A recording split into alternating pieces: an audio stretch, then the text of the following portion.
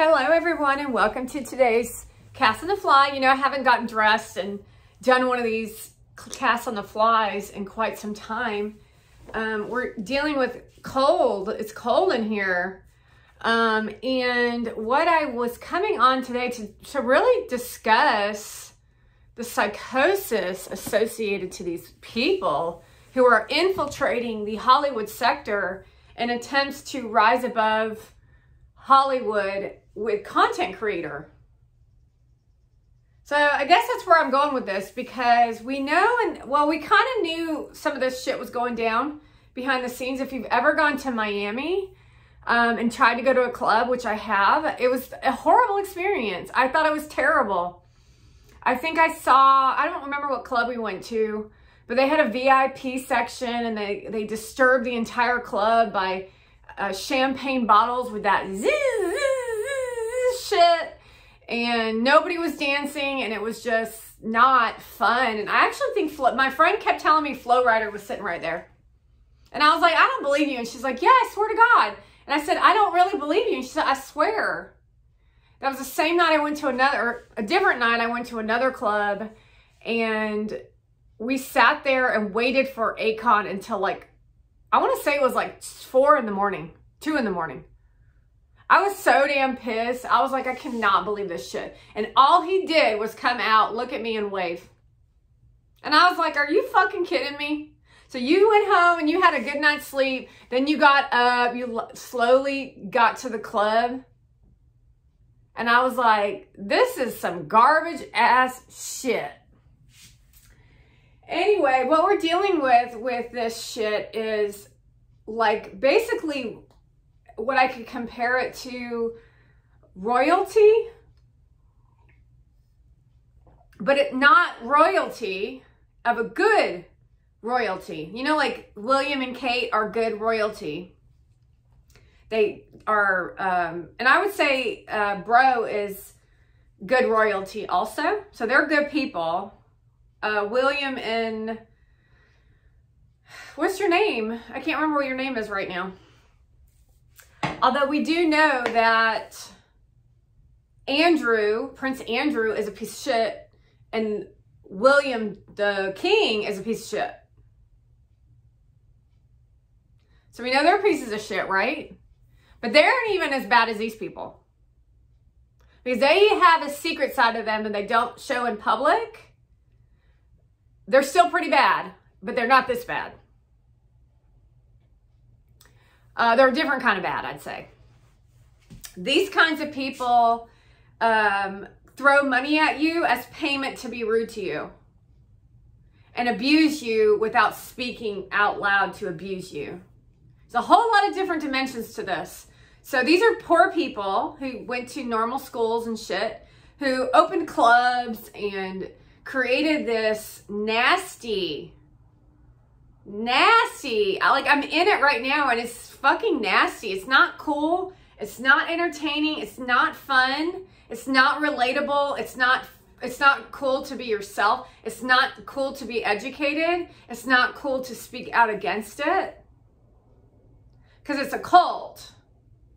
But this is like devil worshiping shit. This is a different form of devil worshiping shit. So if you take a look at Melissa Wood and Mona Van's content, or Heather Moose's content, this is like B-level, I would say more like D-level shit of garbage. And you as entrepreneurs, they make you think that one day too, that you can be just like them, depending on what you look like. Or you're never going to be like me, so you might as well just worship the ground I walk on, and I will give you kudos.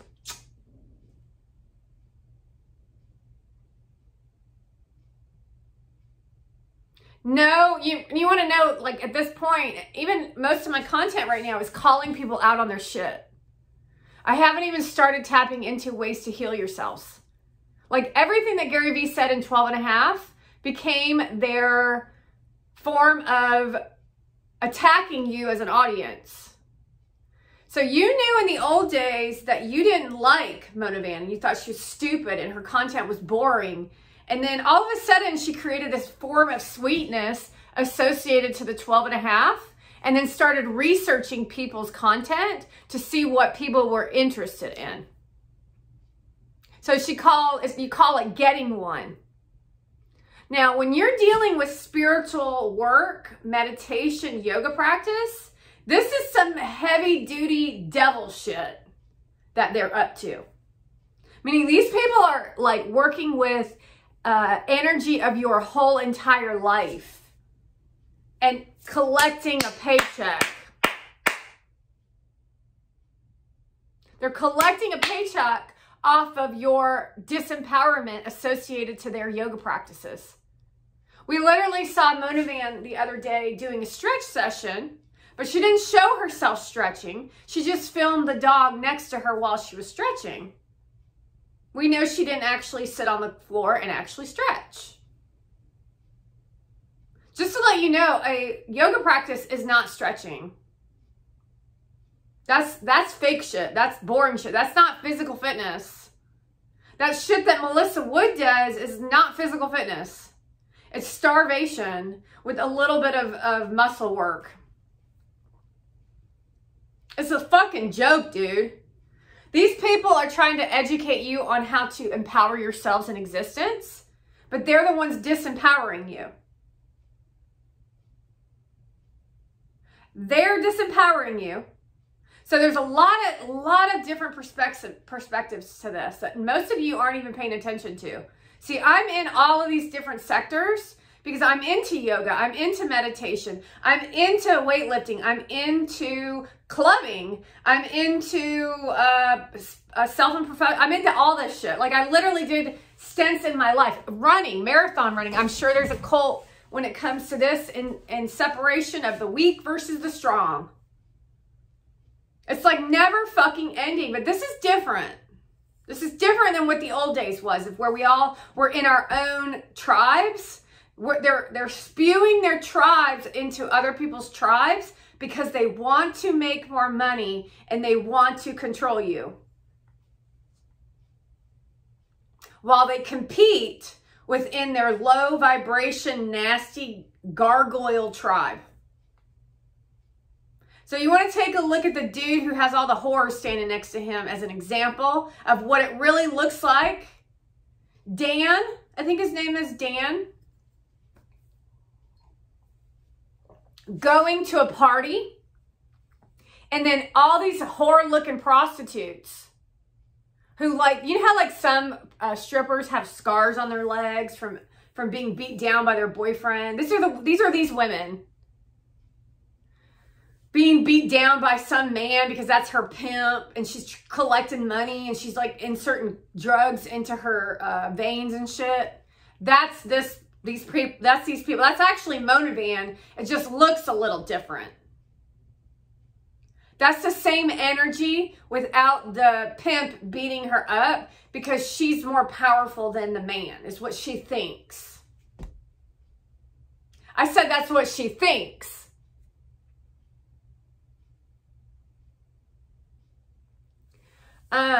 When they go to these parties, it's like fake person, fake person, fake person, fake person. And then they all say that they're friends.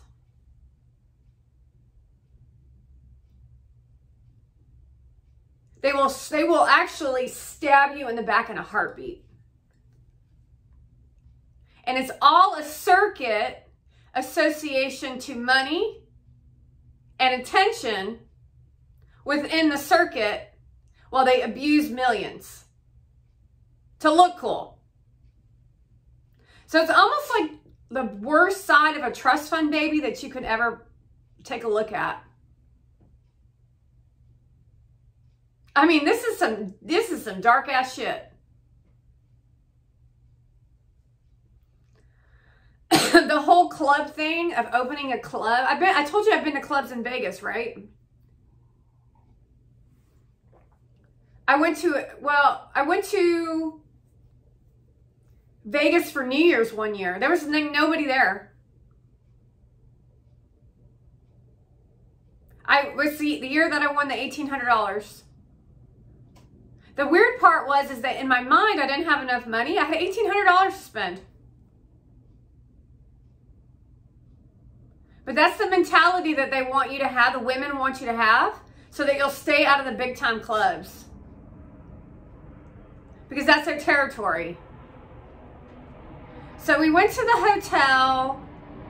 I want to say we stayed at the Venetian, I think. I can't remember. My friend was a big time, he's a big time gambler. He spent $10,000 every time he went to the table. He's Asian, he's Korean, and made a lot of money.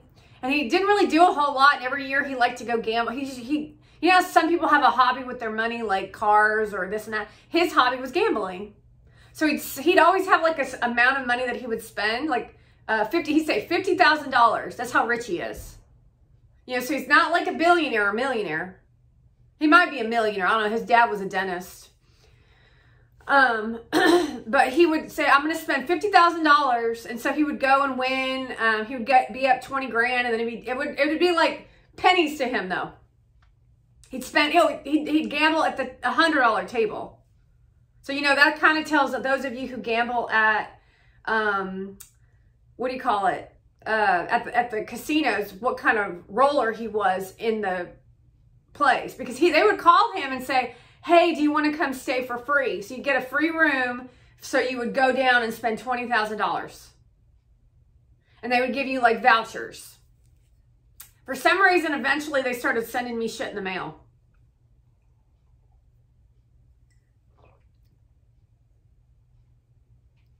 Anyway, I'm probably on video. I probably am. Because I went up to the table and I was talking to him and stuff. And that was when I was walking around looking at all the tables. But anyway, that's beside the point. So we decided we were going to spend $50 because I didn't want to spend I didn't realize that you had to pay to get in the clubs, like $150. Like, really? And then they want you to spend $10 a drink and shit. So I was like, well, I don't really want to spend that much. And so we went to this country bar. There's like nobody in there, and it was like nothing compared to what we were experiencing and these are people that we would party with in our hometown. And we were like, this shit sucks. So I'm not real sure what y'all think, you know, Vegas is all about. It's like shit. Miami's shit. I've even been to a strip club in Miami with these fucking hoes.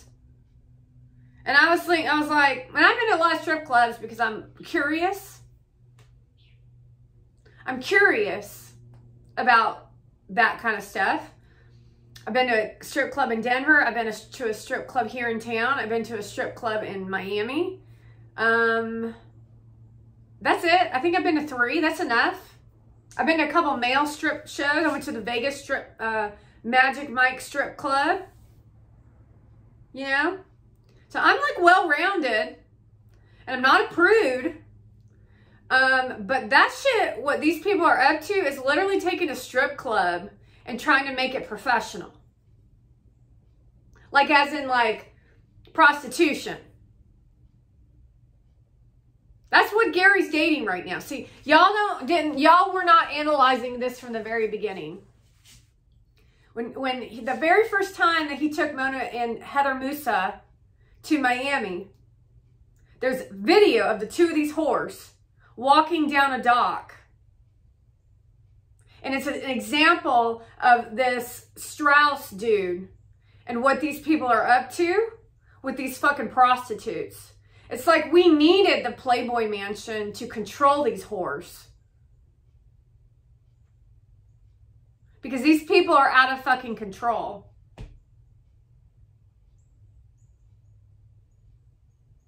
And you all know some weird ass shit went down at the Playboy Mansion. And these women ain't innocent in all of it either. And they all had associations to industry and plots against the artists, such as people like Adam Levine and shit.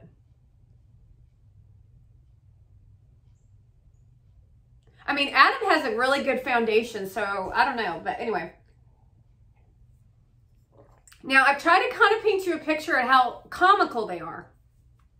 White Chicks is literally a comedy example of how they are disgusting. Although you want to know that they made it really, I actually really love that movie. I think it's fucking hilarious. He's like eating French fries with the dude that's forcing the girl. But the girl in real life would want to go with him because he has fucking money.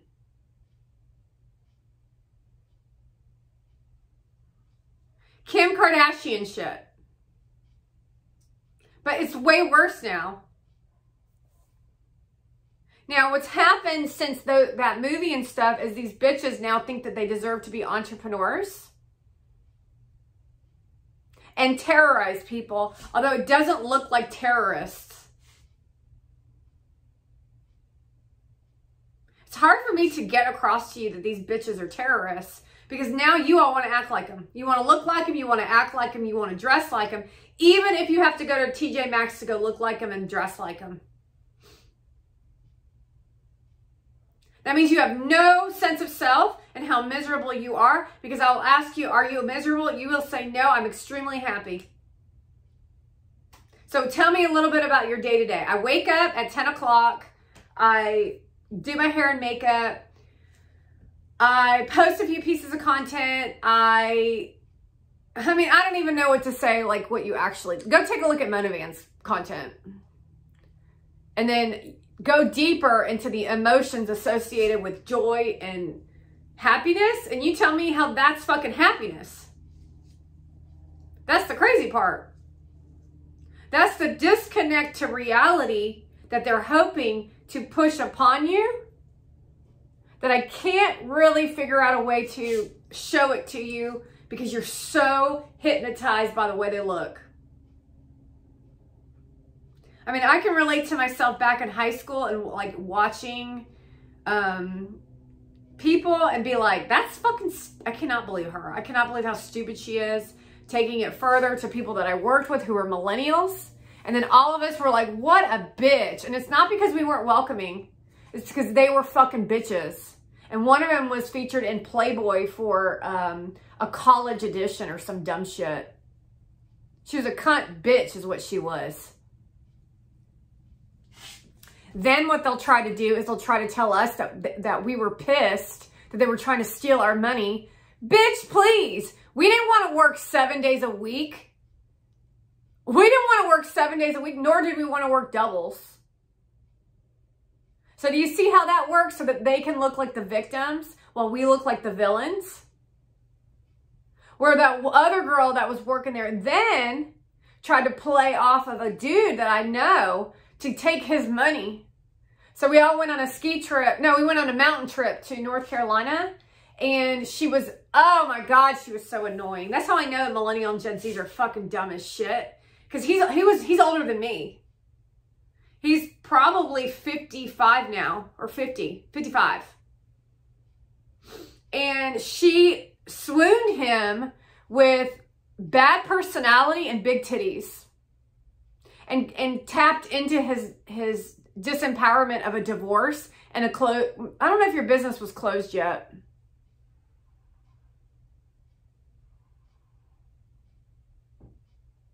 And then tried and attempted to ruin our good time.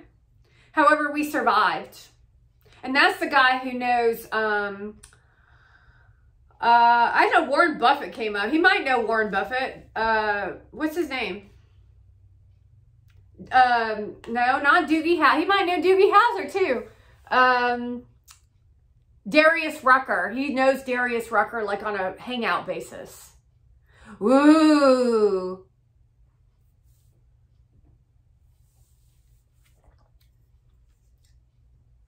Sorry, we're tapping into too much good energy because that's not realistically what goes on with these parties. It's more like the Playboy on steroids. Playboy Mansion on steroids. So every time I look at a Gary Vee and a Monovan location of a party, I think to myself, that is disgusting. And then she tries to push through the computer or the internet how sexy she is and how in love they are. And he just sits there. He just sits there, question mark. Or they all get together and manifest how they're going to destroy you as an audience. Because you don't actually really think that I'm the only one affected by this, do you? You don't think that his mom isn't affected by this, do you? or that his father, or that his brother, or that his sister, or that his children? Do you think that his children are affected by what you post, Mona Vand? See, she doesn't give a shit. That's how you know that she is not going to marry him. And if you do marry her, you got fucking mental problems. Because the Democrat system is forcing people into relationships with people like that to control you as an audience for voter rights. Because I want you to know that New York City is a Democrat city. That's how the Democrats operate. And so they use these clubbers to give Cuomo a blowjob. This is organized crime, folks. This is worse than Capone. They are attacking your children. They are filming your children. They are abusing your children. They are laying out a plan and plot for them to make money and for you and your family to suffer financially so that millennial and Gen Zs can retire at 25 while they then day trade $700,000 a day in fake ass podcasts where they expose everything that they're actually up to because they're not good at being quiet. Which is exactly what I exposed with the dude who wrote the 666 on my face. Perfect. I thought that was brilliant. So he thought he was being ugly, but he didn't believe me because nothing has come into fruition yet.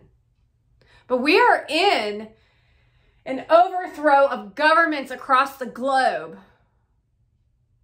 Globally. Of everybody in pain dealing with the exact same shit. Because I am Jesus is risen. And so they're doing whatever they can do to keep the devil in your face. Because people stopped going to church and we're living in BC. And when you live in BC, you think Kim Kardashian's cool. That's before Christ, in case you didn't know. I forget what AD means. It's after something.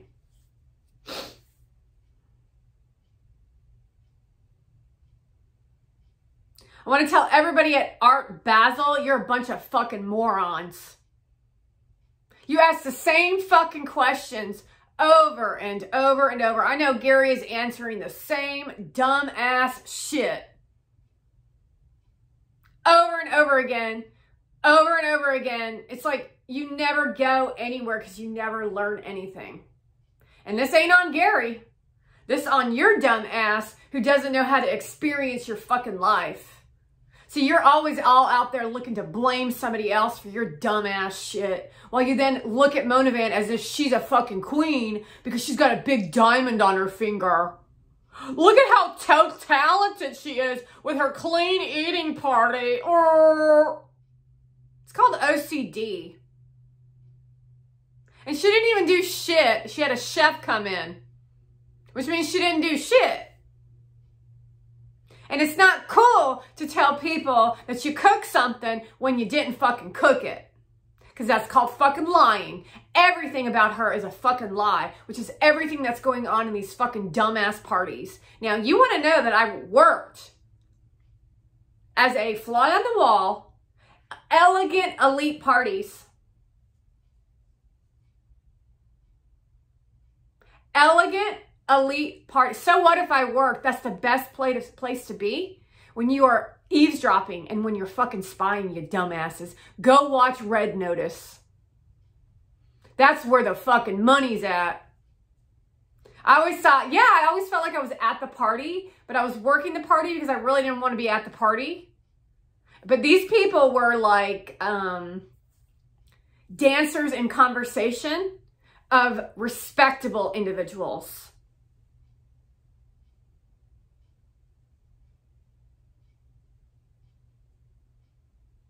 Respectable individuals who had women on their arms that wore clothes. That's why this shit, really actually part of this is why this shit fucking pisses me off. Because I know really sophisticated, rich women who were respectable to all people.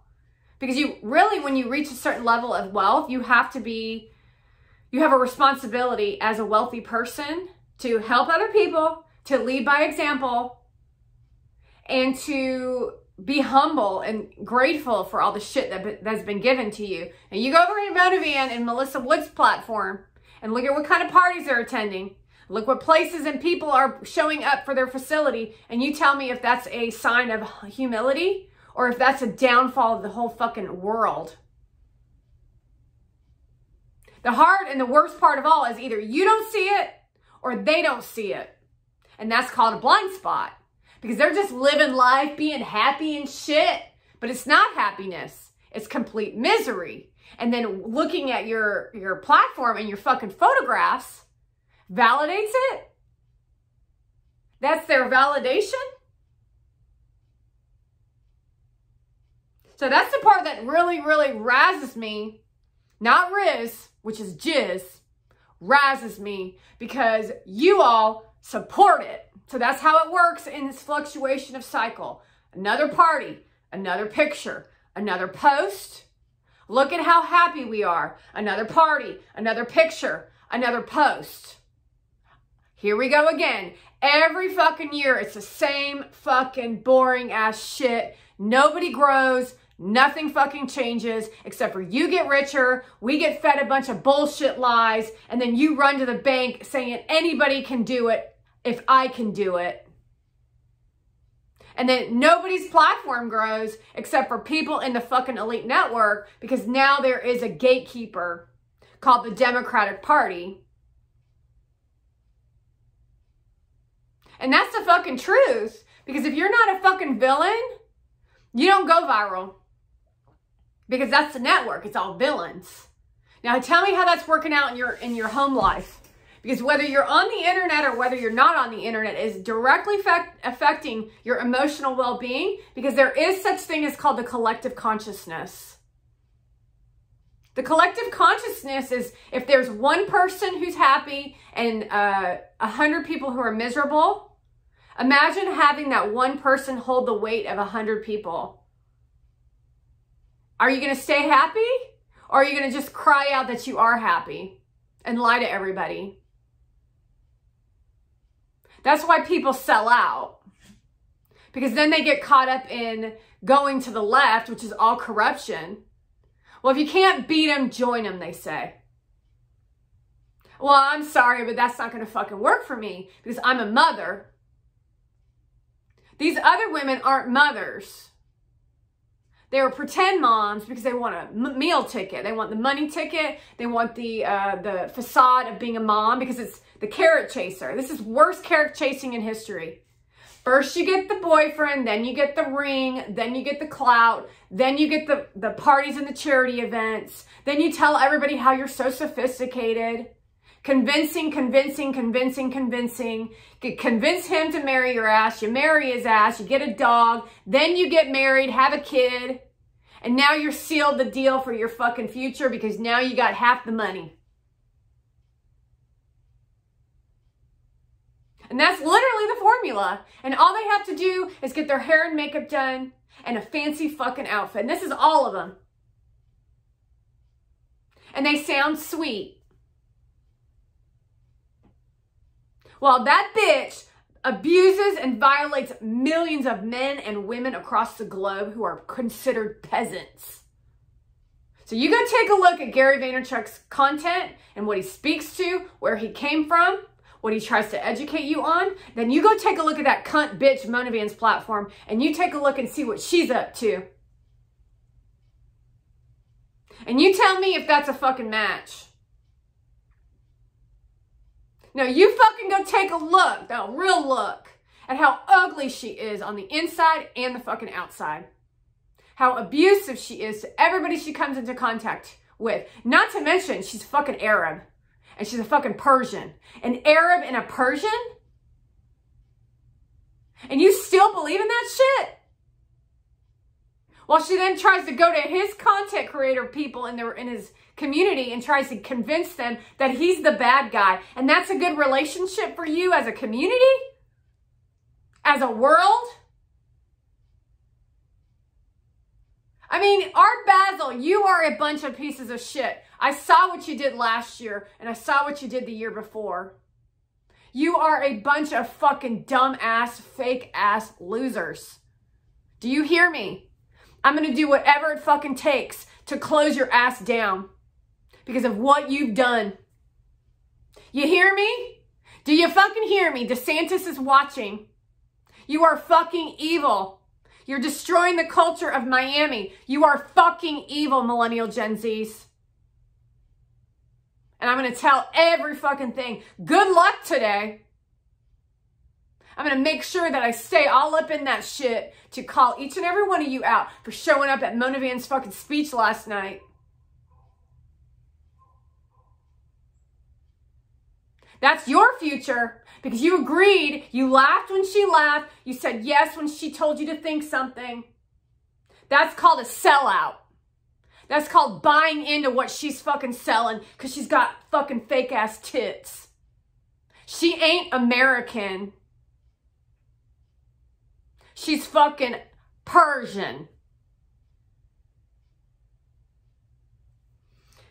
Anyway, that's what I have for you on that subject, associated to whore Melissa Wood and the whore sector of entrepreneurship. It's a dark space. And you men loved it in the beginning. You fucking pervert fucks who are all my age, by the way. The fact that I'm the one out of all of our age generation is sitting here single is fucking absolutely disgusting. It's absolutely fucking disgusting that you all turned your fucking backs on me. I'm talking to every fucking man out there. This bitch ain't available. I'm with Gary V. But you want to know that there were 10 plus years where I've been fucking single and all you motherfuckers my age turn your fucking backs on me. A real fucking woman, a real fucking winner, and all you wanted to fucking do is go fuck some porn ass bitch with big fake titties. Anyways, that's all I have for you on this conversation. Thank you for watching. Thank you for joining. And I hope you have a fucking horrible time at Art Basel. Hope you shit your pants, Mona Van.